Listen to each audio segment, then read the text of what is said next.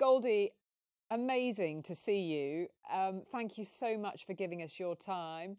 Just tell me about how you are coping in this pandemic, and how are all your family and the kids that you have to look out for?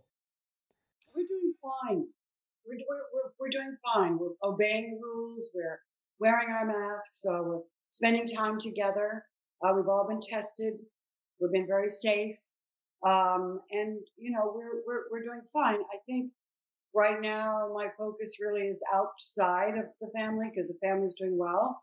And what I've been doing for the last 20 years of helping children manage their emotions and helping parents manage their time and understand what it is to be mindful. These are the things that we're doing now. And the most important thing, because after COVID is over, the spoils of this are going to be on our children, our families, our economy. Depression, mental illness, and mental distress is going to be very high. So we have a lot to do and a lot to be aware of right now.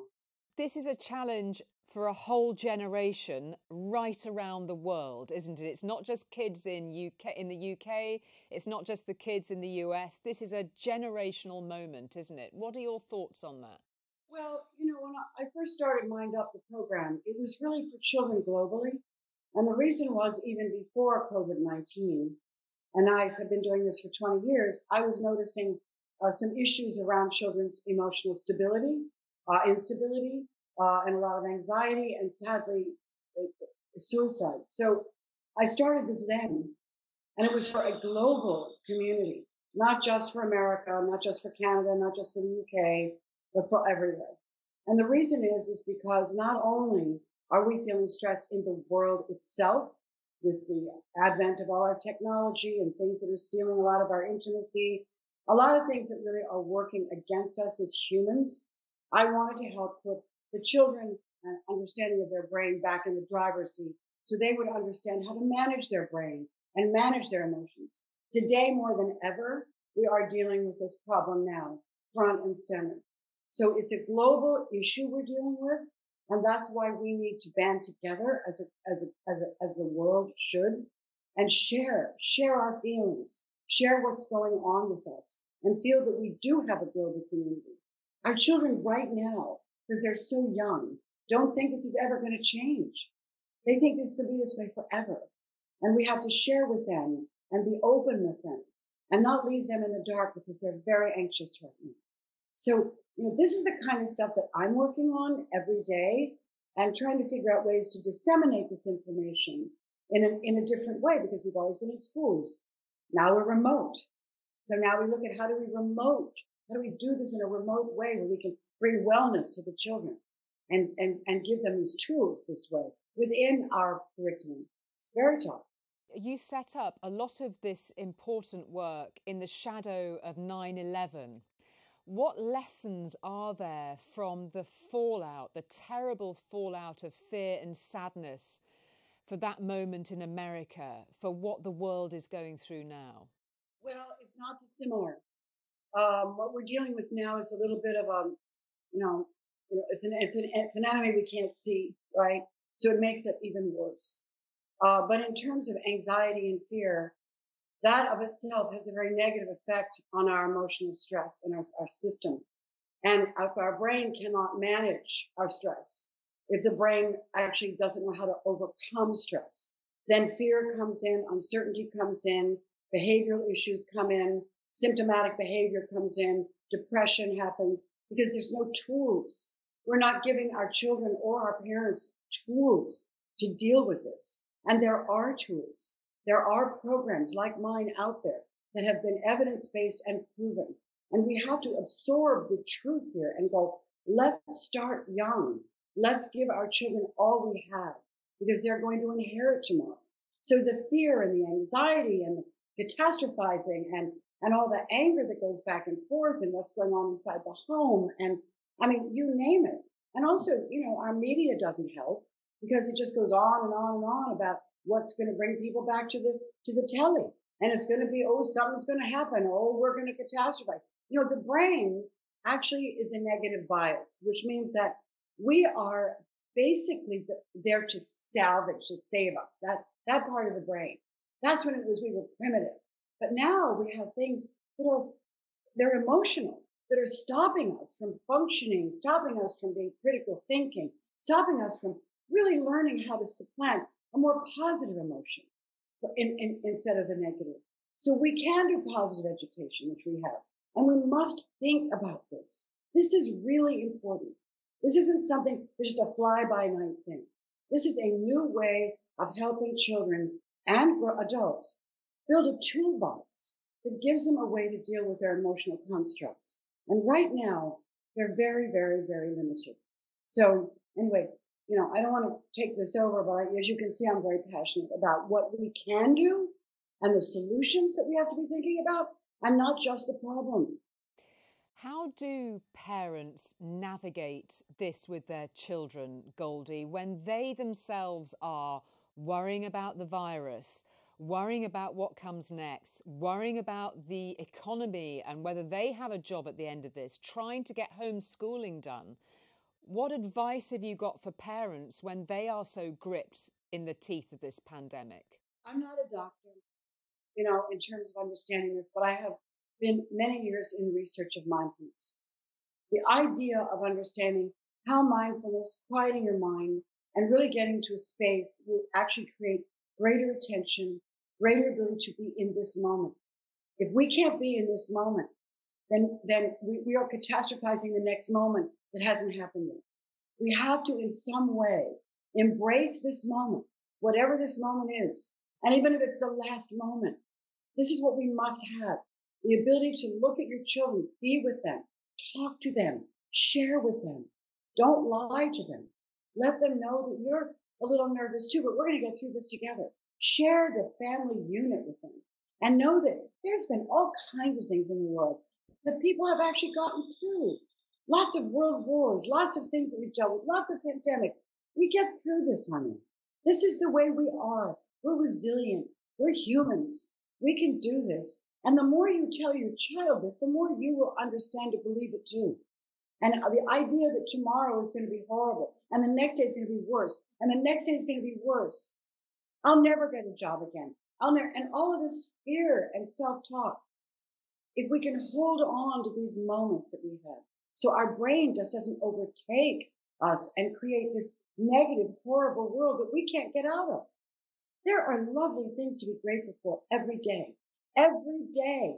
I don't care how little it is. It doesn't matter.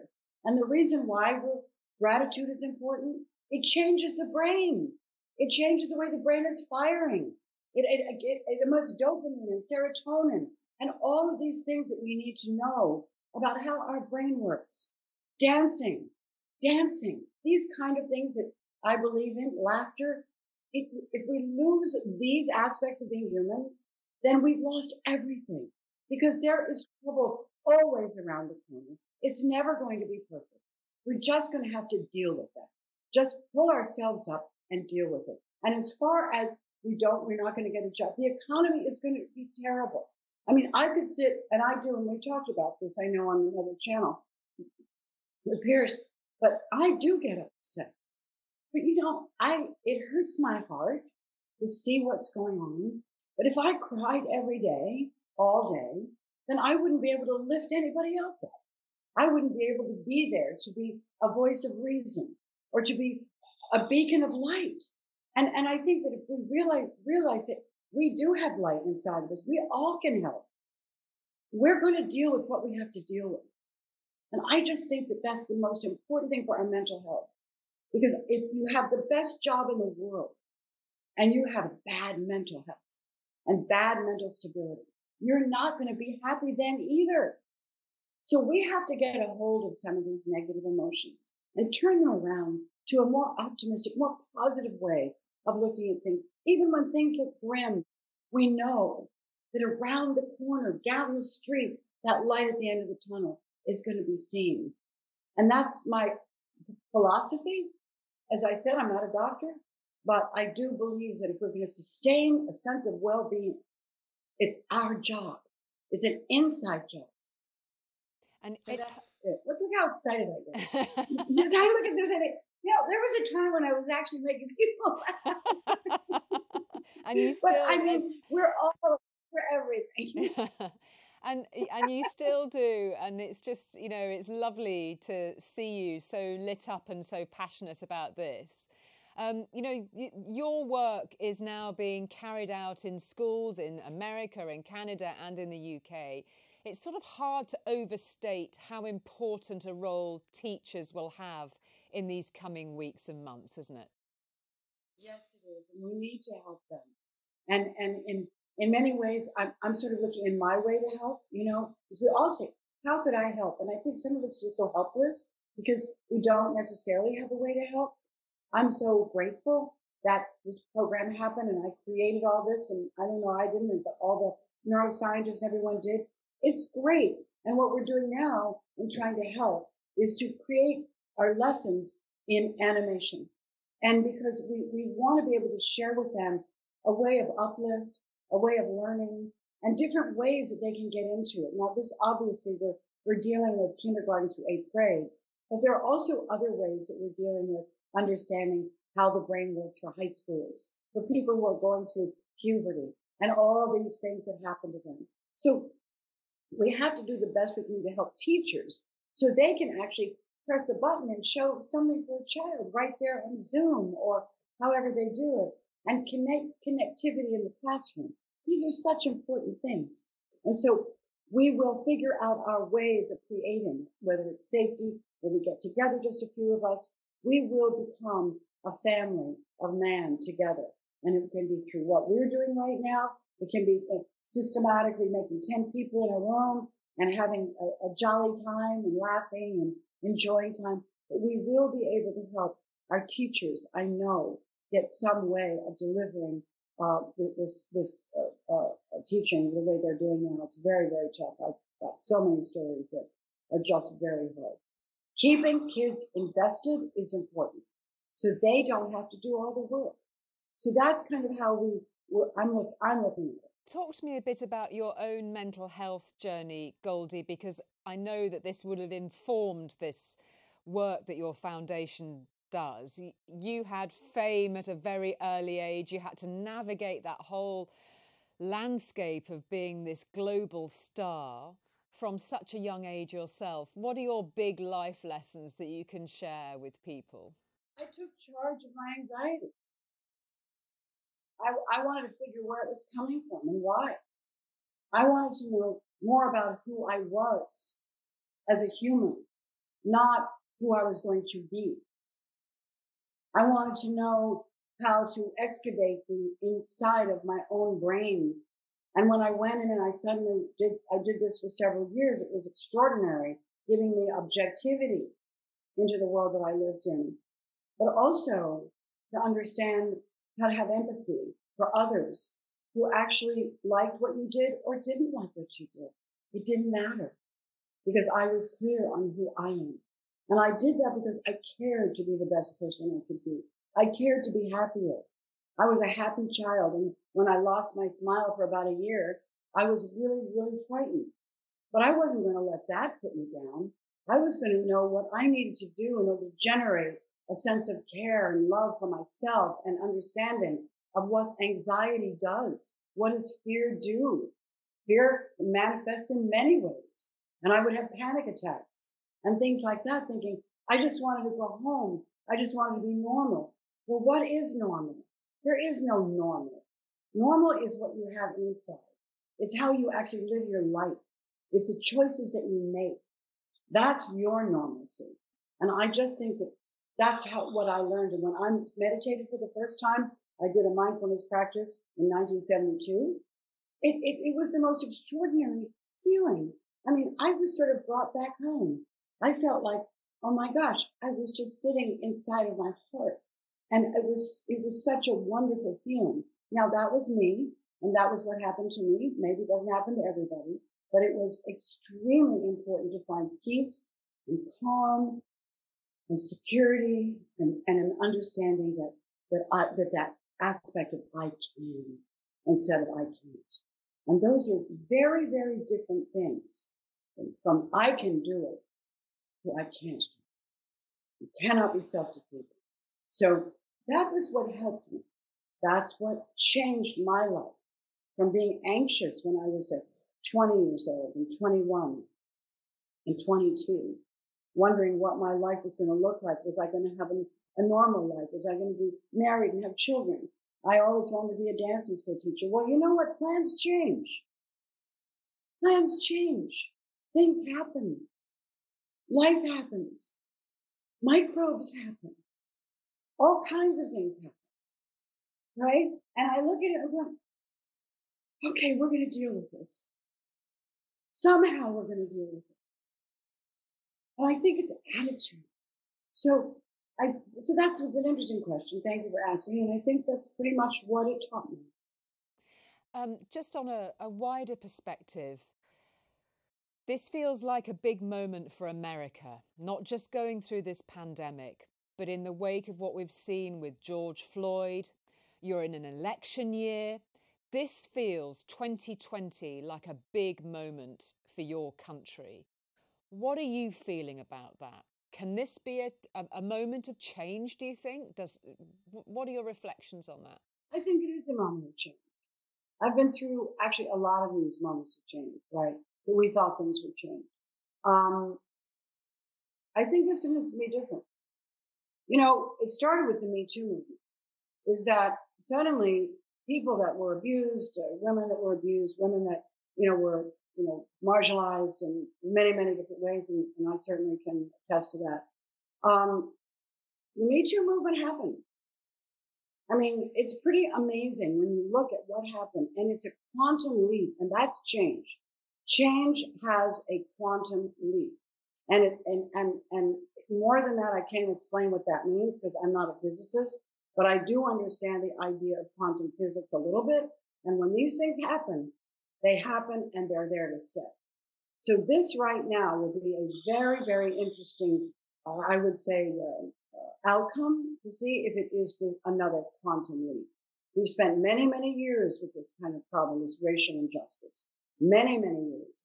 It has been very painful to watch. I grew up in Washington, D.C., and that was about 98% Black. I didn't know the difference. I mean, I was a little girl, and it was like no colors allowed, and I didn't understand it. And, some of my dearest friends were of color. And I thought, oh my goodness, it just hurt my feelings as a little girl. So I'm looking at this and going, it's going to stop. It will stop. People are going to become much more aware. And this starts with our children, by the way. So when we go into the classroom, we're going to realize now what we have to, our way of bringing us together. We all have the same color blood. We all have the same beating heart. We all have the same colored brain. We are humans. And humanity must be actually looked at in many different ways for us, people who are older, to try to keep the humanity back in the human. So I think that this part of where we are today is actually like the forest is burning and new growth comes out. And I'm looking at it as a disruption that actually had to happen. So once again, I'm not looking at it as a catastrophe. I'm looking at it as this incredible opportunity for growth and restructuring of how we perceive things. And I think it's really important that we look at it that way, because that's the way we're going to take it forward, and our children will take it forward. Just a couple more questions. It's so fascinating to listen to you talk about this over such a wide range. How is Hollywood going to tell the story of this pandemic, do you think? It's going to challenge story making from a practical point of view, but it's going to have to get to grips with this new narrative of what the human race has been through and try and interpret it for audiences. How do you see that going? It's right now it looks insurmountable. However, I think that we will, I remember when this is different, but I remember when the writers went on strike many years ago. We're ingenious people. We really we have all kinds of ingenuity. And when there's a problem, we figure it out. That's when reality television came in. People said, we don't need writers. Let's just do reality TV. It changed the face of everything. So what I believe now is that we're going to find new ways. And we have a lot of CGI. There's a lot of things going on in terms of, I mean, all our Marvel movies are 80% CGI. But I also think that there'll be different kinds of movies coming out, and that'll be interesting to see because they'll be maybe a little bit more intimate, and how we do. We don't have to have huge crews. I always felt that our crews we had too many crews anyway. I mean, I directed a movie and I had half the crew I normally have, and it was wonderful. It worked like a clock. So there are ways that we're going to scale down some of this stuff. Other ways, I think our stories are going to be compelling.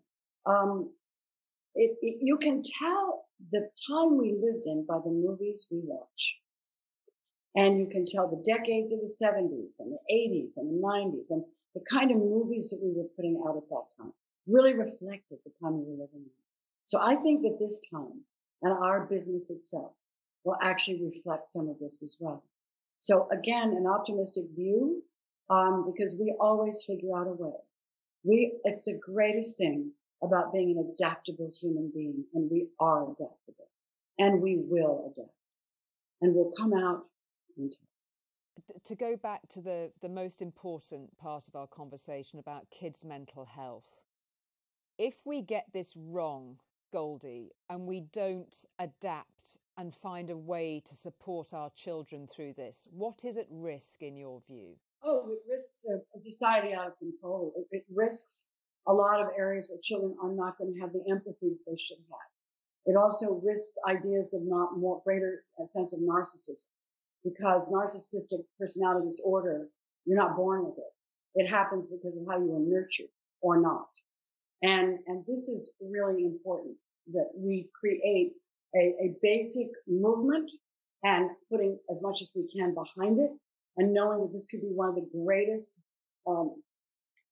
another part of the pandemic, which could actually not be very good or do well for our society as a whole, as a globe.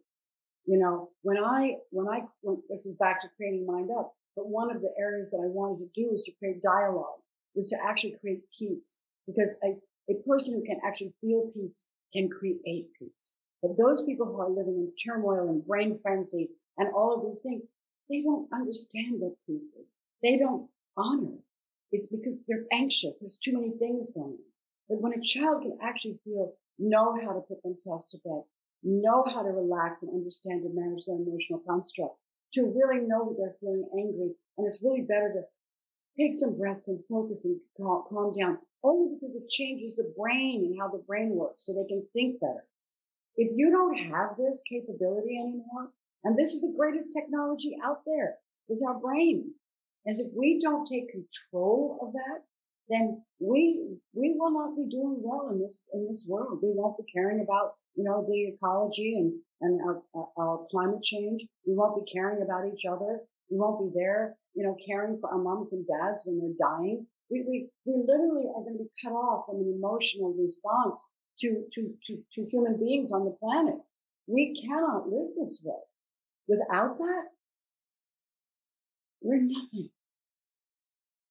And what is your message for families in the UK watching this? Parents who might be sitting with their kids and wondering how they navigate this uncertainty before them. From your experience working with child mental health, what is your message to them? You have to understand your own anxiety and manage it. That's the first thing. It has nothing to do with the child. It has to do with you.